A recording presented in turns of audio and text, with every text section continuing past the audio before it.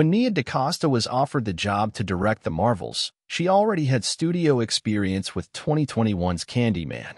But that doesn't mean she didn't ask her friends for advice before joining the big machine that is the Marvel Cinematic Universe.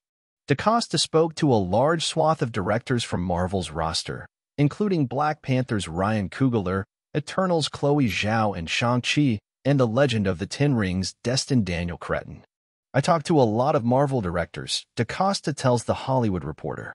It's such a specific experience, and they make movies in such a unique way. It was really cool to get some insider knowledge.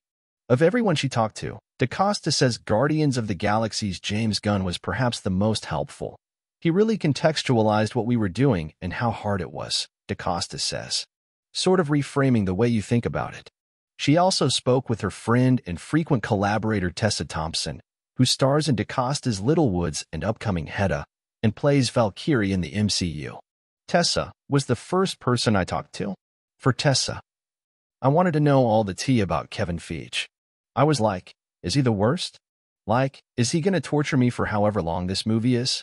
DaCosta explains, she was just like, he's a really great guy, and he really cares, so that was very reassuring.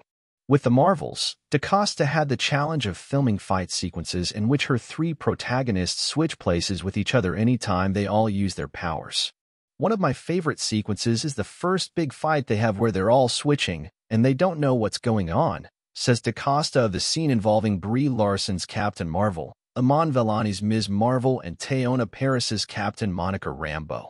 I try to be as specific as possible on the page with who's going where are we when someone switches in or switches out.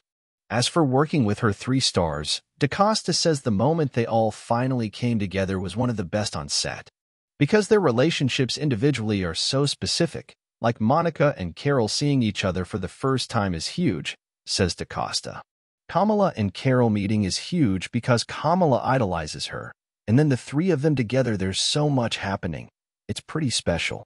DaCosta also explains how Ms. Marvel star Vellani's Marvel fandom was an asset to the film. She's incredibly professional. She was ready to go. She's smart.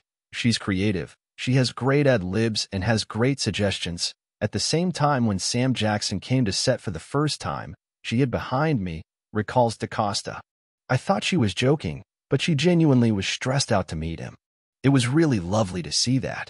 That enthusiasm is so infectious and reminds us all why we're here. The film, which opens this weekend, earned $6.6 million in Thursday previews.